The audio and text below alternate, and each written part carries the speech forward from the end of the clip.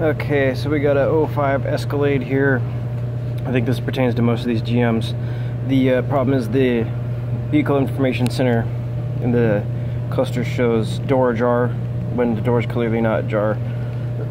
So the rear here has the sensor for the door lock actuator. Tells the BCM if the door is locked or not.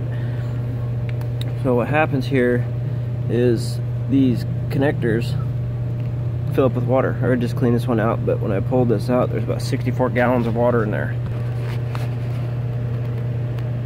Kind of see it. There's water in there. There's water in that connector as well. So there's a couple different causes of this problem, this being one of them, others being the BCM, which is another common problem on Chevys.